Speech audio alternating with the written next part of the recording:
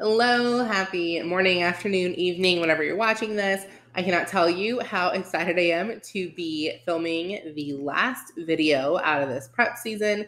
I think I have filmed 6 videos this week, which is not my norm at all. And I am so done filming videos. So I want to talk to y'all about Facebook groups. I recently fell in love with Facebook groups again. Now I say recently because way back in the day, I liked them. I'm talking like 2013, 14, but they became very spammy. They became a place where the only time people invited you to a Facebook group is if they're trying to sell you something, or they were having some kind of event and they wanted you to come and like be a body in the chair. So it looked like they had a bunch of people in there. So I've had horrible experiences with Facebook groups. I get invited to them at least 10 times a week right now. And I've been a part of a lot of them that were just very spammy, no engagement whatsoever, and very little value. So I had kind of headed away from doing them up until recently. And then I decided I wanted to have a Facebook group to be able to add value more one-on-one and be able to kind of like build a relationship with my community. So far, I've had a really good success rate with that. And I've been able to get a lot of clients out of Facebook groups that I hadn't planned on doing that. I just planned on basically it kind of warming up my market and then being able to direct people to a website. But I've been able to get a lot of clients inside the group. So I'm going to show you a few tips and tricks I've been able to use to keep my Facebook group engaged and people consistently messaging me from there. Now, I will tell you, I've got 9 tips I'm going to share with you today. And number 9 is by far like the most genius. I've also got a really cool freebie full of templates to give away to you today. So you're going to want to stay till the very, very end of this video. Now, if you're new here, I'm Tanya Johnson. I am the founder of the Boss Mom Company, where I help mompreneurs create that Instagram lifestyle in real life. So we all know there's a portrayal that we put out on Instagram that sometimes can be a little exaggerated. I want to show you that the Instagram life and your real life can be one and the same, and you absolutely can achieve that work-home life balance that is so coveted these days. So we're going to focus on social media marketing and email marketing to work hand in hand and achieve that balance. So let's talk about Facebook groups. We're going to jump right in. This is going to be a relatively short training, but it is one that I think is jam-packed with value and one that you can take action steps today, either by starting a group or by getting your group reactivated. Now, these are in no particular order. They're just, again, 9 tips that I have been able to use and share. So the first thing I've written down is promoting your group one-on-one in the DMs. Now, the thing we all know we should not be doing is mass inviting people to these groups.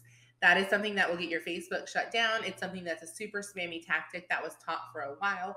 It's just something that will get friends and family to stop looking at your products or your business altogether because you are becoming that spammy. So we know not to do that. However, you can promote it one-on-one in the DMs. So something I like to do is connect with my new followers and my new friends. All that means is as soon as someone follows me or they send me a friend request and I accept it, I'm just going to send them a message. And the homeschool and the business is a little bit different because I have 2 different brands that I run on social media. I'm just going to use the homeschool one to kind of tell you how I do this. So I immediately would reach out to them and just say, hey, thanks so much for the follow. How long have you been homeschooling? Or are you a homeschool mom, depending on what I can tell from their profile? So that's just going to start a conversation. We'll have a few sentences back and forth. I'll voice message them if I possibly can, because that just helps with that emotional connection a little bit more.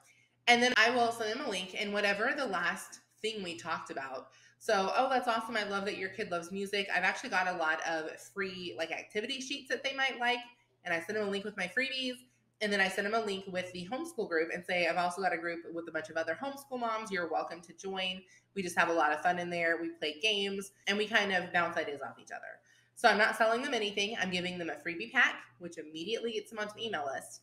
And then I'm offering them a group, which is one way to build that connection with them, to move them through the funnel to buying something down the road.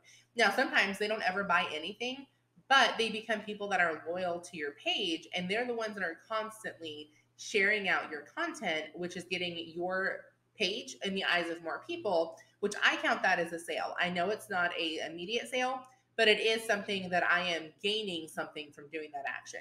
Now, you can agree or disagree with me on that. That's totally fine, but it is worth getting your name out there to more people. And another way that you can grow through in the DM is just a lot of times you'll have people asking you questions once you brand yourself.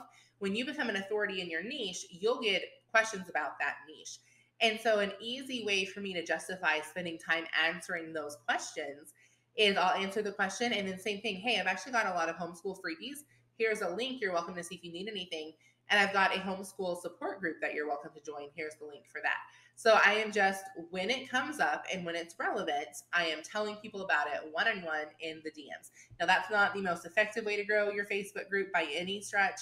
But again, it's one opportunity that you can utilize as you're growing. Another way to grow is by utilizing current Facebook groups. Now, I think I'm going to do a whole video on how to use Facebook groups to grow your business, like Facebook groups that you don't own. I'm not going to touch on that today. But if somebody asks a question inside of a homeschool group that I'm in, and I have a video that explains it, now I can't promote my Facebook group in there. I'm not going to be like, oh, join this Facebook group and I'll answer your question. But I absolutely can answer their question with a video. So let's just say, for example, someone says, hey, I'm struggling. I need to find English curriculum. What do you guys use? I will respond back and say, hey, I actually use XYZ, which right now we're using, it's a purple book. I don't remember what we're using. I'd have to look at it. It's like learning through something. But right now we're using such and such. I actually fully recommend learning your child's learning style and then picking a curriculum from there. Here's a video that actually explains the 4 learning styles, and I have all the curriculum link that goes along with each learning style. Feel free to let me know if you have any further questions on this. And I link my video. And then when they watch the video actually tells them to go join the Facebook group. It's already in there. So that's one way that you can promote your group inside of another group without getting kicked out. And I do the same thing in the business world. One of my goals, my daily business tasks, is to interact in a Facebook group for 5 minutes. And I track this. Part of the business planner that I created has a group tracker in there. I think the planner pack is like $5, but it has all the stuff you need to track your daily business stuff. So I actually would recommend getting that. It's over on the website at helpingheartshomeschool.com. Click on the business link and then you can scroll down, or you can get it from the link in the description. It's down there as well. But I interact in the Facebook group. And then if anybody asks a business question that has to do with email marketing or social media, how to grow their Instagram, how to brand, whatever, I'll answer it with a link to one of my videos. In the video, it talks about the Facebook group, and I get a lot of my group members from there. So it's a very easy way to grow your group from other groups that are in the same niche. Now, another way to grow the group is through a welcome email. So I'm going to show up on the screen the welcome email that I use for the Boss Mom Company. So if you download any of my freebies, you're automatically going to get a welcome email, and it's going to show you exactly what I have to offer. The 4th way is the add tag method. So this is one that's really good if you have an opportunity video that you specifically created. So what I do is I put my opportunity video in the Facebook group. And when people ask me what I do, I tell them, hey, I've got a short 5-minute video. Is it okay if I send it over? They almost always say yes. And then the link that I send is actually to the video that's inside the group. So I say, okay, this is the video. It's inside my private Facebook group. Just click join. I'll get you accepted. And then once you watch the video, you can always leave if you want to. You don't have to stay in there, but it might be something you want to stay around. We do fun games and giveaways in there as well. So it's just another way to get people into the group, because a lot of times they're going to watch that opportunity video and they're not going to join right away. But keeping in that group and keeping that group engaged, which we'll talk about in just a minute as well, is going to recruit people on autopilot. So they would join the group, you would accept them, and then you would tag them underneath the video and say, hey, so-and-so, this is the video I was talking about. Let me know once you watched it. I typically wait about 48 hours. If they don't message me back, then I'll message them and say, hey, what'd you think about the video? Any questions I can answer for you? And we kind of go from there into the sealing the deal with them and getting them to join your team. Another way is you can have a sidebar on your blog or your website. And I'm going to show you what the sidebar is. I don't have my group linked on here because I have 2 groups, because my website deals with both the homeschool community and the business community. I didn't want like 17 things on the sidebar. So I typically try to keep it to 3 or 4. You can see the ones that I have this time, but especially if you only have one brand or you have multiple websites for business and for homeschool, then you can actually just have that Facebook group right there in the sidebar. So the next way we've already talked about, and that is having a plugin in your videos. So every one of my videos, I talk about, hey, follow me at the Boss Mom Company. And then If it is relevant, I will put a picture up of the actual community, like I'm going to do right here for you guys. And I do this through several of my videos. And I just tell them, hey, this is the community that I have. It's over on Facebook. It's called the Boss Mom Club. If you want to join over there, we play a ton of games. We do lots and lots of freebies and giveaways. And then we have free trainings that you guys can access. So that's something that I plug into a lot of my videos. And you can plug in to your videos if your content matches your group, which it absolutely should. So at the bottom of my emails, I typically will tell them that they can join the group there as well. I'm not super consistent on this one. I probably should be, and I definitely should be. So I'm going to create an email signature and be a little bit more professional with that. But basically, just at the bottom of every email, you're telling them where they can find you, and you're including your group in that text as well. Editing Tanya here. I'm not sure how this got missed with the filming, but number 8 is social media posts. Now, these can be very, very simple. Literally, all you're going to do is post about something that your group will fix. So a pain point that your audience has, because remember, we are leading with value. We are not promoting that we have a sales group. That is not the point of the group. So with this, I just put, have you read your Bible yet today? Need some extra accountability? Join our free Bible group. So you can literally do a post for any kind of Facebook group, and you can do it as a post as well as a story. And then the last one, and this is what I told you is my absolute favorite, is playing games inside of Facebook groups.